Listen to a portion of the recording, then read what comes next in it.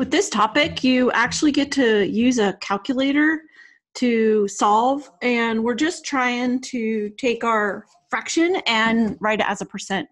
So when you're given a fraction, that line that is between the two numbers means divide.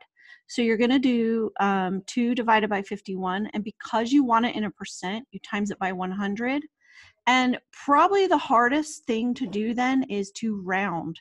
We're supposed to round to the nearest tenth. So tenth is the first place past the decimal.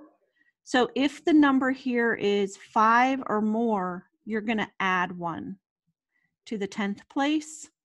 If it's 4 or less, you leave it the same.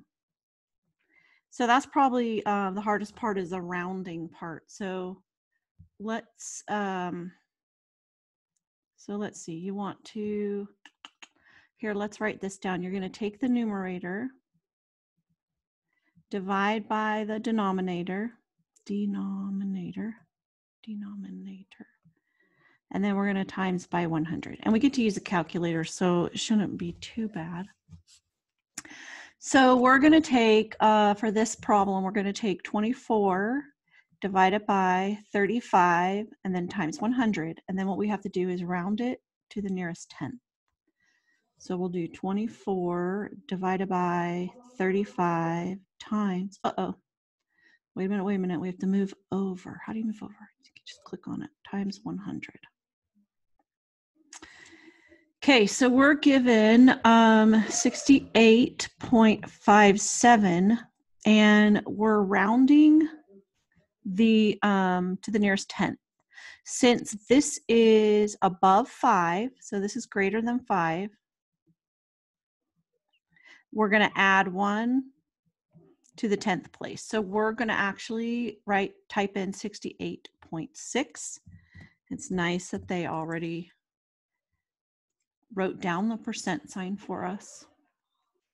I don't want to clear all the drawings. I just want to erase this one and this one. Okay, let's go to the next problem. Okay, the fraction is 5/67. So with our calculator, we're going to do 5 divided by 67 times that fraction times 100. And then we'll round. So we'll do 5 divided by 67.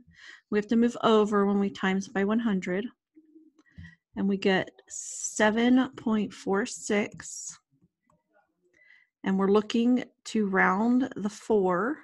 So the 6, since it's greater than 5, we're going to add 1 to the 4. So we'll type in 7.5%.